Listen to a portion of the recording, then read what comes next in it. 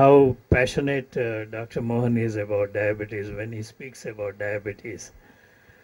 I'm equally passionate about diabetes because for the last almost 20 years I've been working on drug discovery for new anti-diabetic drugs and I'm equally passionate.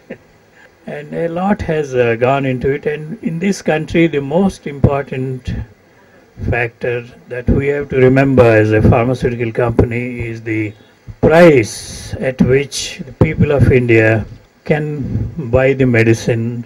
Dr. Mohan has already told you an example of how during my morning walk when a former vice chancellor of a university said, "Why you are not using this tablet?"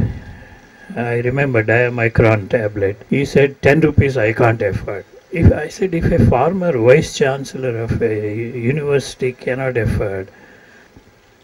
So this is what actually the crux of the whole thing is, that you can talk about affordable medicine for any number of hours, but to actually implement, you need a heart.